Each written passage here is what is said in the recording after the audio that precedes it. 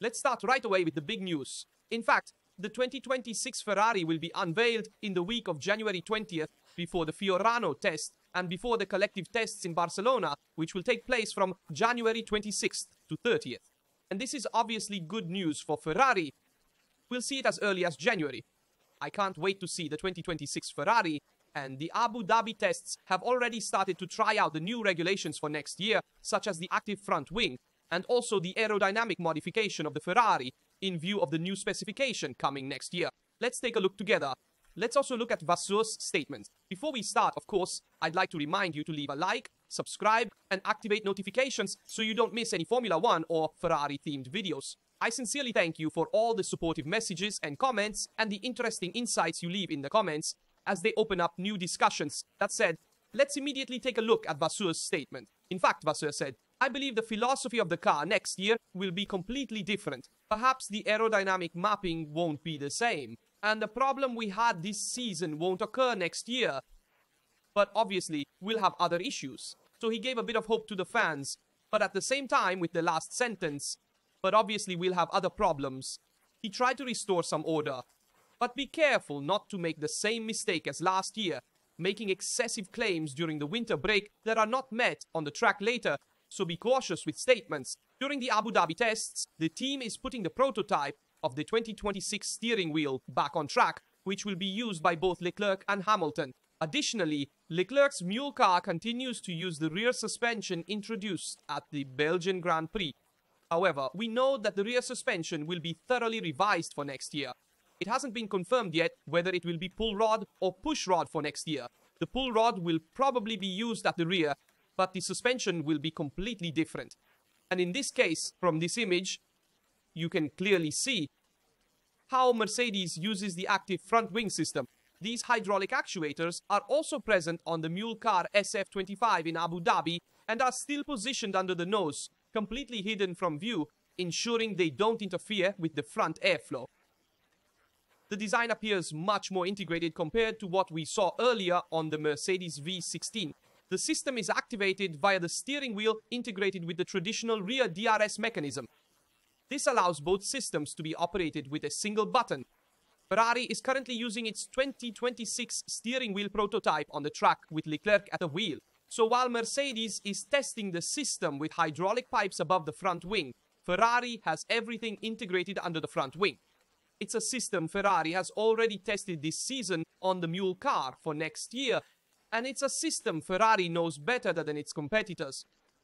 This is important to note. Here we can closely observe when the active front aerodynamics are deactivated, meaning the wing has the flap inclined in the normal way, and then below we see when it's active, and the flap reduces the angle of incidence on the front wing, thus lowering the front wing flap.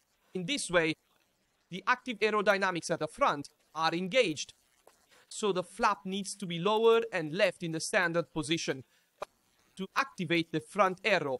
It works like a sort of DRS only on the front wing. In this image, we can see the Ferrari's hydraulic actuator, which is finally visible from the back, while Mercedes's was located in the front and top part. So Ferrari is hidden, if you will, and connects to the flap regulator. The flaps are pulled back and lowered depending on how this mode, which is entirely new in 2026, is used.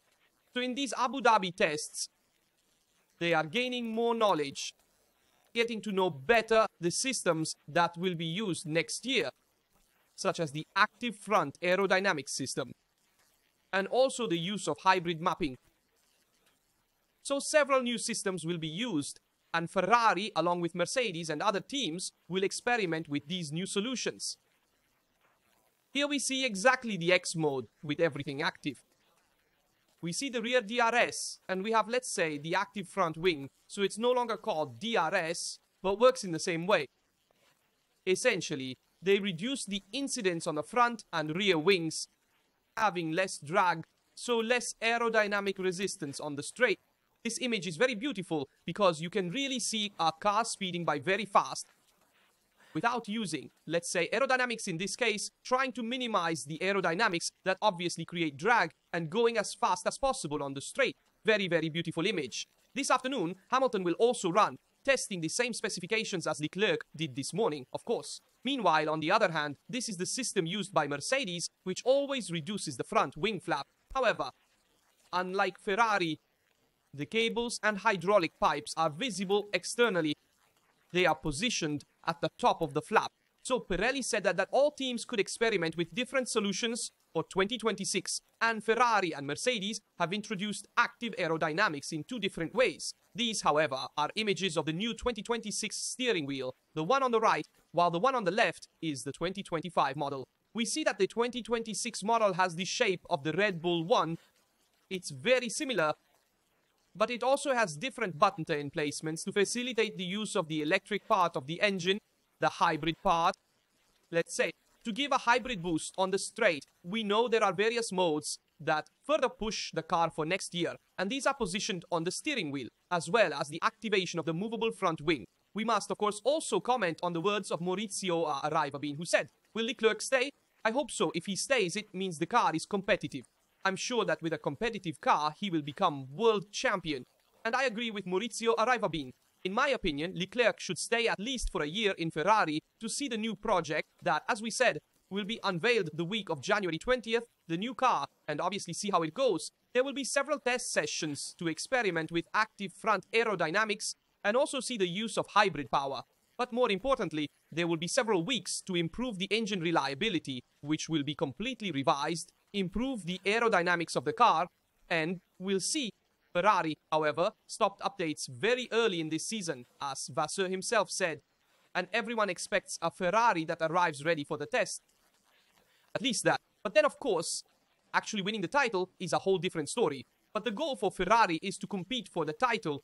That would be the biggest goal, and to start winning again is obviously the first step, and then to return to competing for the title with Leclerc and also reconnect with Hamilton. Because Hamilton, as we saw in the last race in Abu Dhabi, had a somewhat strained relationship with Adami in the sense that we noticed a bit of tension in the team radio.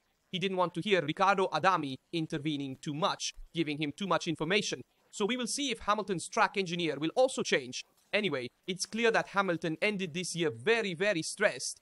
He's only thinking about next year, and we all expect a rejuvenated Hamilton next year with non-ground effect cars, because they will no longer have Venturi channels, but will have flat bottoms, and thus generate downforce differently, and maybe they will better meet the needs of the 7-time world champion. We'll see.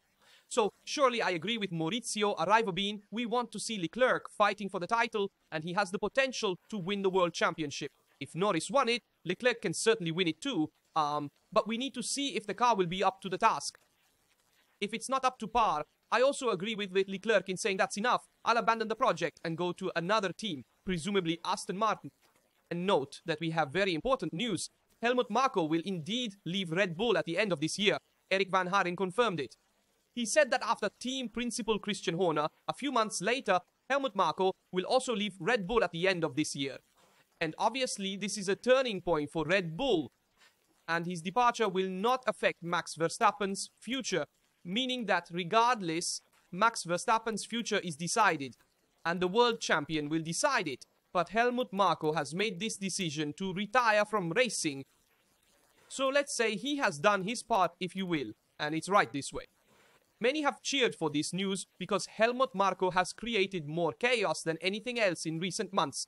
The latest incident was with Kimi Antonelli, and in this case, Sky Sport also republished that Helmut Marko will leave Red Bull at the end of this year. So a cycle closes for Red Bull overall because we have Helmut Marko's departure. Christian Horner leaves, they abandon Honda engines because now they will start producing their own Red Bull powertrains engines in Milton Keynes.